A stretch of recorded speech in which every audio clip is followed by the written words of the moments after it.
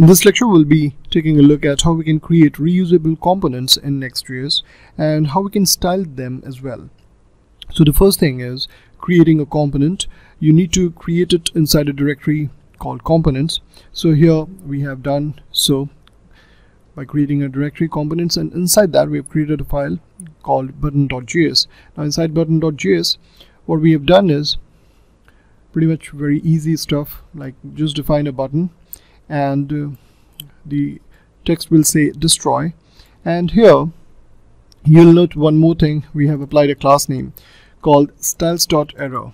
Now from where this style is coming up is very interesting stuff. So on top you will notice that we are saying import styles from button.module.css. Now this button is the name of the component itself. So what we are doing is we are creating modular CSS. So for every component you can have your own version of this style by creating a module.css file, prefixing it with the name of the component. For instance, over here we have a file called button.module.css which is going to be used in button.js. So over here what we are doing is we have created the CSS file in the usual way, just providing it some color and background color.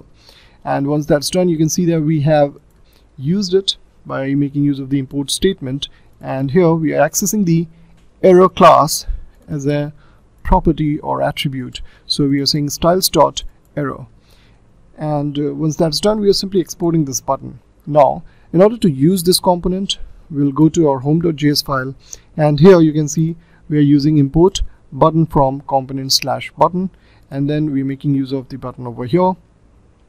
Once we go to our terminal, and here you can see when we are running npm run build, it is compiling it successfully, optimizing it, and then when we are running the npm start command, it's serving the pages at this location localhost :3000, and this is how the destroy button is looking. I know it's not pretty, but it does the job.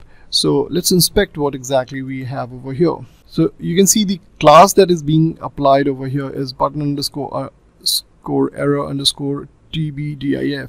So in a way it automatically creates its own class just to ensure that there is no conflict with other existing classes that might have the same name. And that's one of the reasons why we create the CSS file, prefixing it with the name of the component. And this behavior makes CSS modules the ideal way to include component level CSS. So that was about creating a component and creating a modular CSS for our components in NextJs.